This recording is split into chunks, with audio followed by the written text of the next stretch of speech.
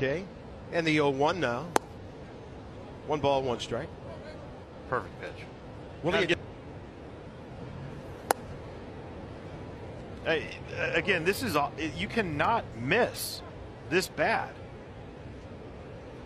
That's a couple balls on the plate and up. And he's going to get balled up on that?